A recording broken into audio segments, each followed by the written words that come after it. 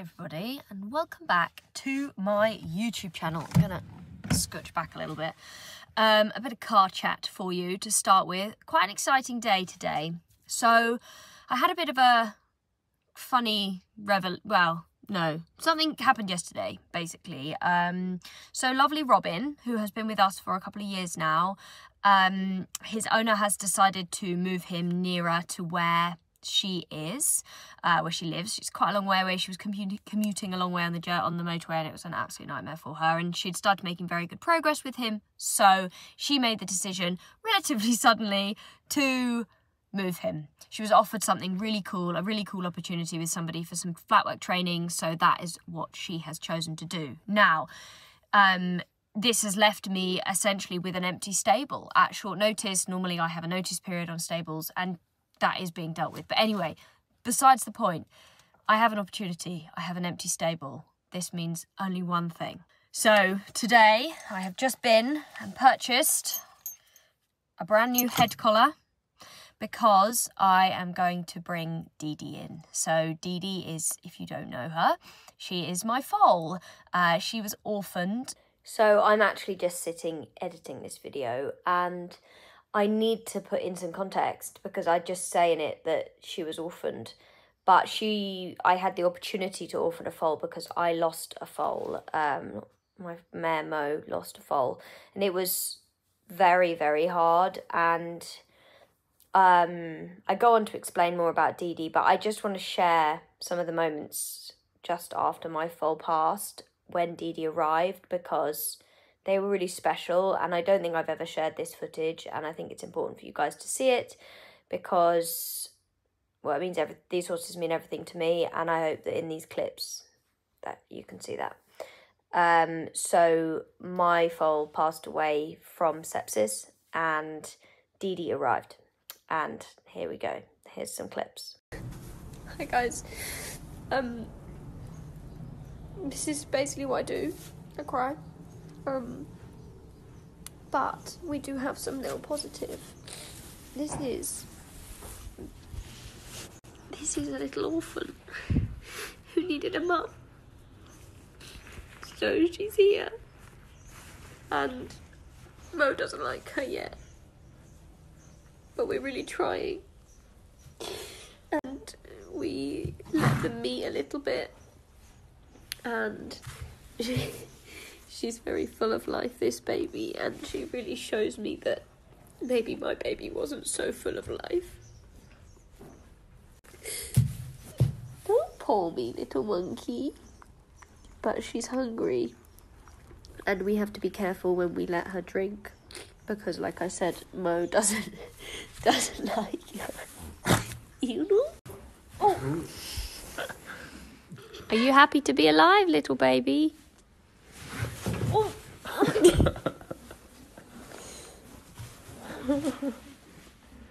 And that milk just makes you feel so good.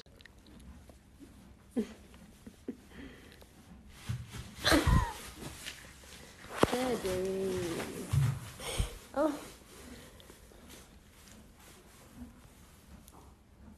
Yes, we're all.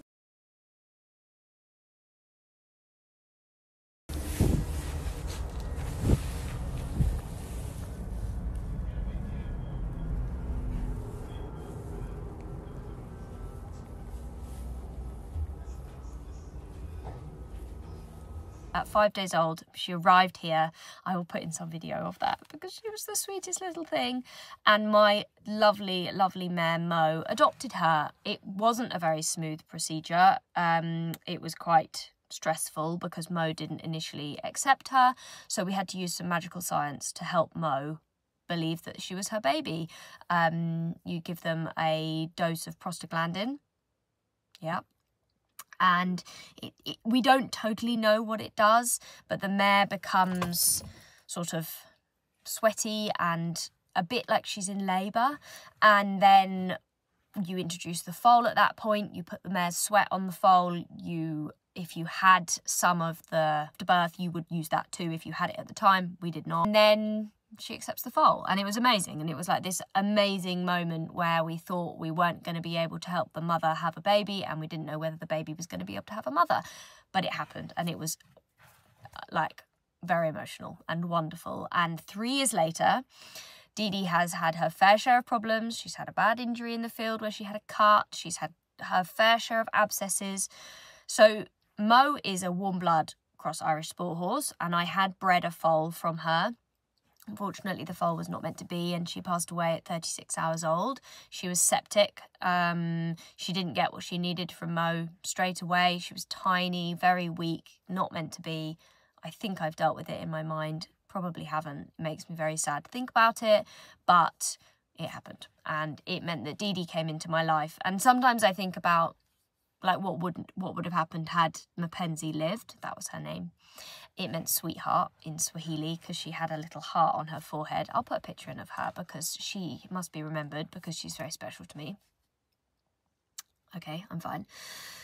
But Didi is here, and Didi has something about her. There's a gratitude in her that's very different. There's a kindness to her, a slowness, a sweetness that she's just wonderful. She's a thoroughbred. She's a full thoroughbred, and she was gifted to me, and that's not often what happens. Most of the time, the foal is the commodity and the mother goes to the foal to become the foster parent or the adopted parent. But in this situation, that didn't happen. And this isn't normal. She was just given to me. I didn't pay for her, or I paid £1 for her, but she was given to me. And she's in my name, passported, you know, the owner. I've never even spoken to the actual owner. Actually, it was done through the stud where she was. Here she is. She was a miracle. She was a gift. And her name is Zawadi, which means gift in Swahili. I've kept this throughout the foals that I've bred. So we had Mapenzi, sweetheart, Zawadi, Didi, gift, and then Indy. Her name actually is Upinde, which means rainbow, because she was the baby that was born after the baby died. So it's all a very emotional thing, and I feel very fortunate to have Didi, and she's really special to me, and I'm going to go and bring her in today, and I'm going to have the opportunity to back her. So I'm going to back her now, not right now, but over the next couple of months. So she will, we will start with the groundwork that I do, which you can learn all about on my online training platform. Here is a link up here somewhere. And so we will teach her about herself first. She will learn about how to be calm and relaxed within herself. She has done some. We have some sessions that we did very infrequently throughout her time. When she came in a little bit when the weather was not so nice at certain points, and so we used that opportunity to teach her some stuff. That is where we begin. Then we start with the long lining and introducing the tack, and then we introduce a human. She's already had her teeth done. She came in a while back for that injury that I was talking about where she cut the back of her heel quite badly. I think she maybe just did it on a flint or something in the field. So horses, sometimes, they don't all have them, have something called wolf teeth, and they grow in front of their molars, so their chewing teeth. So there's a gap, isn't there, in a horse's mouth. I say isn't there, as if you know, sorry. Their front teeth, and then they have a gap. They don't have canines that are as, like, in the row of teeth like we do. They do have canines. We call them tushes. I'm not sure why they're not called canines, but they are their canines. And previously, they would have been more developed in, you know, years gone by, because they would have been their, like, fighting teeth as such.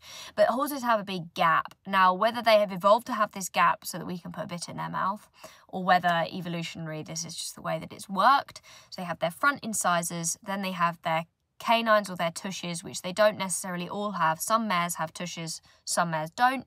Mostly geldings have them. Makes sense with the fighting thing, what I was talking about before. But then their wolf teeth are these tiny little teeth that sit in front of their molars. They don't have to be tiny. Sometimes they're quite big. They have a big wobbly root and a big blood supply and a big nervous supply too. So they're very sensitive teeth. And they sit right where the bit sits. So as someone who has started many, many young horses, probably in its hundreds now, I make the decision that I don't want to start horses when they have those teeth in that place. I've had horses be very reactive in the past when I was backing horses for other people, or when I was freelancing and I definitely didn't know as much as I know now. I was caught short when horses had a big reaction to the bit touching those teeth. It's a bit like if you had a wobbly tooth and you were brushing your teeth and you caught that wobbly tooth, it would make you do that. They're not like wobbly, you can't see them moving, but in the grand scheme of their teeth, you know, the root on a horse's tooth is like this, the root on a wolf tooth is about like that. So they don't have the same root system. So they end up very loosely fitted in the horse's head as such. So I made the decision to have those taken out a while back. That means she's had a long time to heal, leaves a tiny little hole in their mouth. They have some sedation and some pain relief, and then they just pop out. It can be complicated, of course, like anything. I've had a horse before that had its wolf teeth taken out by someone who I don't personally use, and it had a big reaction, it had an infection, it was complicated. But my vet and my dentist, between them, it's a very simple procedure, like a small amount of movement and the tooth just pops out. Anyway, I'm getting a bit involved in dentistry here because I'm very passionate about it, and it means a lot to me because I believe that horses should 100% be comfortable before we begin doing anything else. So we have got Didi coming in today, and then we'll get started with some groundwork. My saddler is actually here on Thursday, so that's great timing. So I might even get him to just suggest a few of my saddles that might fit her, if she's comfortable and happy with me just kind of placing one on her back. He may also be able to just take a template and tell me what width she is, and then I'll be able to have a look for a saddle that's going to work for her. And yeah, I'm going to take you with me and show you Didi and bring her in, and yeah, I'm looking forward to having her in. I'm looking forward to having this opportunity to have a space in the training to get to do something lovely with her. She will be backed, and then depending on what the weather's doing, my plan is for her to go back out in the field for the autumn, sort of October, November time, hopefully till Christmas. And then my intention was to bring her back in again and let her have the worst part of the winter in her stable, where I will then be working her again, because A, she's very big and established. She looks very grown. She doesn't look weak and weedy and need a lot of time for growing. But also, when the weather is rubbish, the less horses I have in the field, the better, because Miri and Mud, we're not friends. So I would prefer to have less horses in the field so that those mares can have as much as they need in the field. They're the older horses, and she can be in a stable and be pampered. So yeah, let's go. I bought her a new head collar today. This is to match the one that Blondie and Zora have, because my plan is hopefully also for her to go in the field with Blondie and Zora in the daytime, so they can make a little herd. Anyway, I think that's everything. There's so much else to update you on. I have been really poorly. I've all sorts of things. Blondie is doing great, but we had a difficult thing. Anyway, I'm going to need to come and be more regular with you guys on here, because I know there's a lot of you and I know that you love my videos. So I do want to keep you updated and do stuff, but I just feel like I'm drowning a bit at the moment. And if you'd like to support me and enable me to do more of this, then please head over to my online training platform. It is £5 a month. And you can A, support me and help me do all of this and do more of this, but B, gain a lot of knowledge. There are ride-along podcasts, groundwork videos, ridden training series where I show you how we would like to do something, and then there's a podcast to go along with that enables you to then learn with a coach in your ear in real time. I've had amazing feedback on it. You can go on there and read some of the comments and see what people are saying about it all. And I hope to see some of you there. I will again attach the link here. Right, let's go find Didi. So I've just done the list for today, and look. It says Didi. Oh my God. I'm so excited. We're just tidying the yard up, and then we're gonna go and get her. We're actually very lucky to have lots of fields here. So for reference, the yard is like up there, but we have more fields over a road. So we've got both of us Meg is going to do the leading because I'm not feeling my best. Marching up a hill with a big 3-year-old is not my thing right now. So yeah, they're there, look. That's them up there. Oh, that's them up there. And that's the geldings. So yeah, we've got a lot of space. But it just means that we have like field horses and then yard horses. So all the ones that are in stables get turned out on that side of the road. That side of the road. And then the retired ones or the young ones are on this side of the road. Yeah, that's how it works. Hello everyone, so we've got Kenko, Didi, the biggest, Moses, her mum, and Nanette. Where's your fly mask, lady? Nanette, how old are you this year? Born in 1995. Old. 27? 27. So we've got 27, 3, I don't even know how old Mo is. 16, 17? And like 9. You is still a baby, really. You should be doing ridden stuff, but you didn't like it, did you? There she goes. Oh, sorry everyone. She's pretty big these days. There's Rory. George is 3-year-old, but he's quite immature still, so he's gonna stay in the field for a little while longer. Don't be too sad, Mosey. She's going to be a grown-up now. Poor Mose. She's probably a bit sad about this. And that's Tilly. You remember Tilly? George's jumpy horse, who's now retired. And this is lovely Vito. He's only a baby. He's only 1 year old, but he's come to be just here at grass and have some handling. And yeah, just grow up with these guys. Bless Didi. She, you see on her bum on the right side, there's like a dip in her muscle. She got kicked in the butt just while she was in the field, and it seems to have done something to the muscle. So we're going to do our best to help her build muscle. I spoke to the vet about it before, and he said it's a lot about just building muscle and sort of not worrying about it too much, essentially. And then if we are worried, you know, to look into it a bit more. But we'll use the LTS, the light therapy, on it as well, so that'll be helpful to get it feeling good. Oh, Moses shouting for her a bit. We made the decision to put them back together again 6 months ago or so, because it made sense just to have one group of mares over here. And it's been fine, but I do think Mo will be a bit shouty for her. Didi is not, as you can hear, not bothered, but Mo is. Right, gotta go navigate the road. Oh, scared, puddle. Good girl. Oh dear. Oh, we have a lot to learn, Didi babes. Good girl. Head collar fits. Yeah, looks nice. Fancy. Fancy. She's got her own one.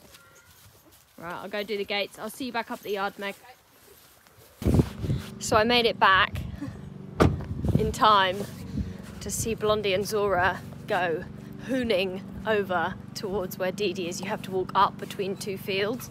One side doesn't have any horses in it, the other side has Blondie and Zora in it, and they look very pleased to see her. I'm gonna go and see how she's getting on. They're bloody idiots, those two. They're like, oh my god, a friend! Like, very exuberant and mildly disruptive. What are you doing? Oh, Jesus crikey. Goodness me, girls.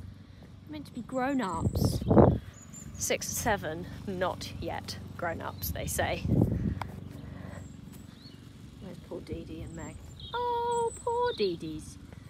She been okay? Yeah, fine. Oh, you've still got that piece of string. Considering those two idiots. They're such plonkers. Blondie, this is Didi, your new friend. She's like, what is she doing? You think you're a racehorse?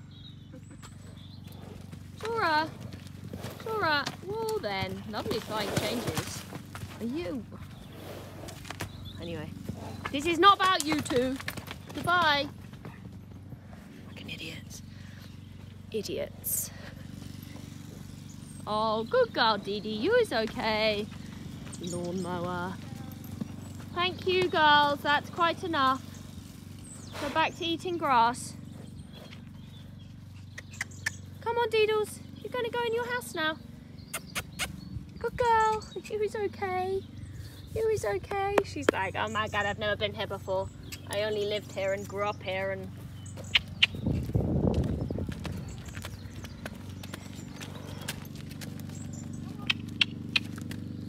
Good girl.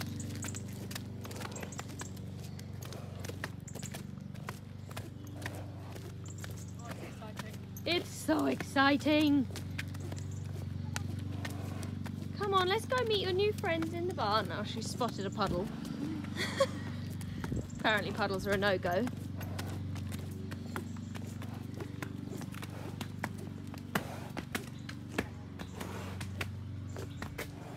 Good girl. She's very big, isn't she? She's so broad. You wouldn't think she was a thoroughbred.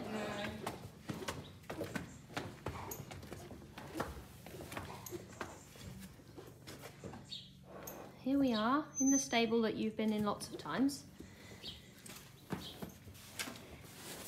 Lovely, fresh, fluffy bed. Oh my goodness, so nervous. It's stressed when you saw that mane out. Goodness me. Feral. Feral. Yeah, a bit stressful, isn't it? Being a big grown up and coming in. So, she's in her stable. I'm gonna leave her to it for a bit. She's definitely a bit unsettled, to be expected. It's hard for them, you know, it's a lot when they're that age to just turn up in a stable. And her neighbour Obi is out in the field at the moment, so she's a bit shouty. But it's okay, I'm not too worried about it.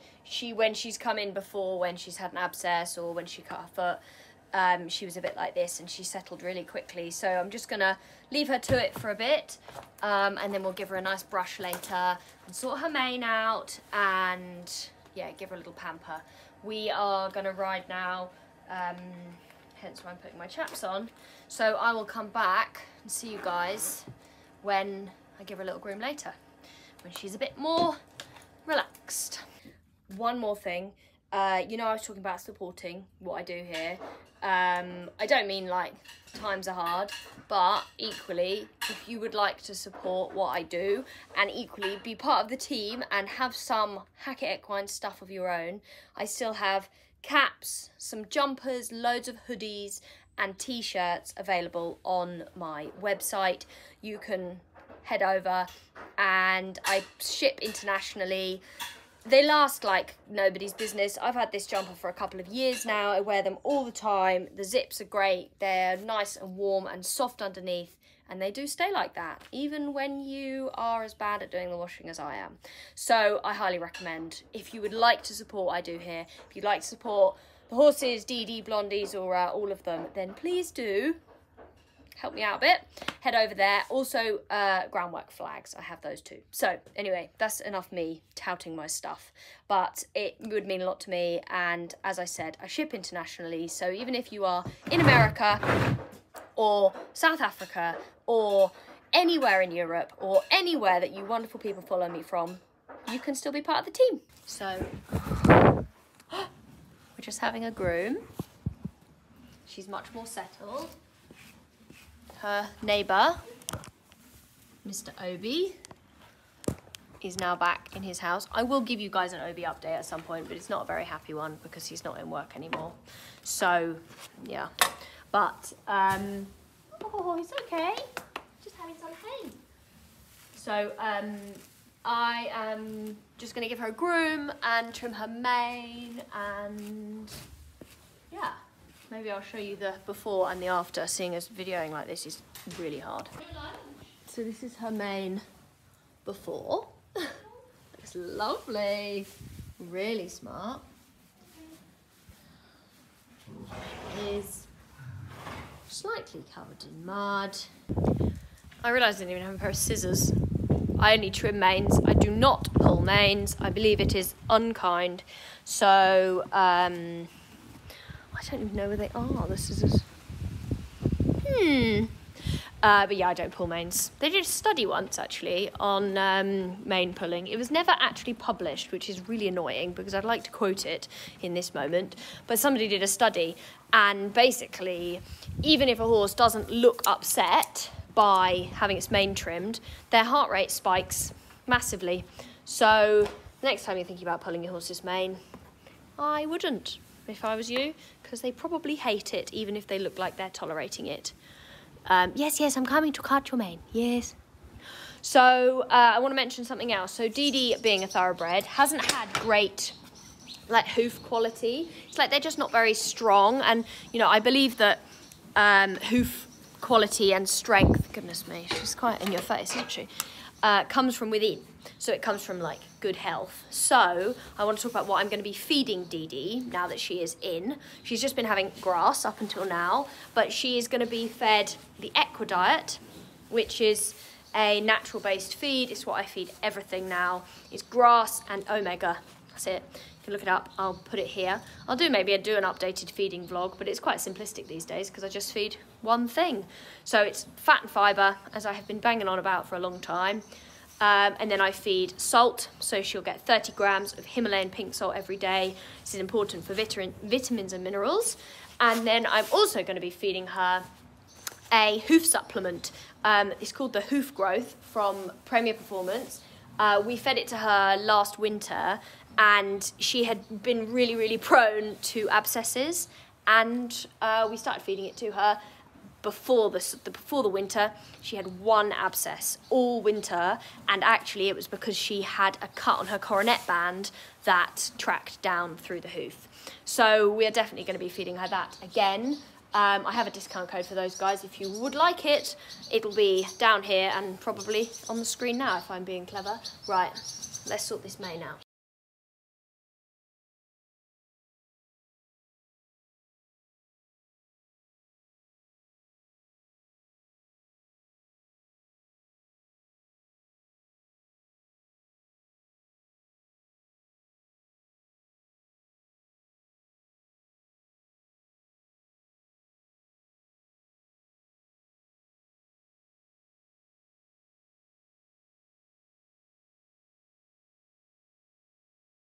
You look so beautiful. We're going to have a photo shoot. Didi babes. Sweet girl. I just need to do her feet. And then it's time for lunch for all of us. We've actually got the saddler coming as well to see Zora and a couple of the others. So, yeah, but also we're having a pizza for lunch because it is rainy and rubbish. So I'm treating the girls to a pizza for lunch, which I do every now and then. Right, where's that hoof pick? Oh my goodness. Oh my goodness, you're very, very in the face, aren't you? You're very in my face. Yes. Are you my mate? Are you? Are you lovely? Do you like kisses and cuddles and stuff? It's funny, she's obviously the first horse that I will be solely responsible for from a foal until a grown up. And, Didi, could you stop banging me on the head, please? Thank you very much. Hurts a bit, monkey. So it's really interesting being kind of responsible for it, but also like seeing it, because she's just, well, very, very friendly. She's got a very itchy chin, apparently. And it's nice because often 3-year-olds having just been out, which she has been, she's not been handled loads. I mean, we trim their feet every 5 weeks. She's been in and out for various injuries and abscesses and all the rest of it. But, you know, she's not had training as such, loads of, a little bit. And the difference in her is just enormous. Like, nothing is a problem. Like, bringing her in wasn't really a problem. She's been a bit stressed about the change, but it's not like she can't settle. It's really interesting. Veiny system on the side of her face. I've always worried about it. Vet said it's nothing to be worried about. But yeah, I'm just interested to see how it is backing one that I have handled from a foal, known from a foal, I'll be interested if she's problematic. I really hope not. So that is pretty much all I'm going to do with Didi today. Just let her chill in her stable, let her settle in. She's going to go in the field with Blondie and Zora tomorrow, as I mentioned earlier. So yeah, I will take you along on this journey as best I can. I really struggle with like filming videos and then getting around to editing them and putting them on the internet at appropriate moments that actually make sense in the timeline of life, because otherwise I film them and then by the time I get around to editing them and posting them, it's been like a long time and they don't make sense anymore. So yeah, if you would like to keep up with more day-to-day goings on, please do follow me on Instagram, Miri Hackett. And yeah, I might finish this video here. I'm just gonna get these lovely girls in now. It's a bit rainy, and as I said, Zora's got the saddler. So yeah, maybe next video will be an update on this lovely lady who is pretty different these days. Aren't you? Aren't you? You're a lovely girl, aren't you? This is what she's like to catch these days, rather than the previous where she just like ran the opposite direction. So yeah, I hope you enjoyed this video, and I will keep you updated on Didi's progress, and I'll see you for next time. Thanks for watching. Bye for now.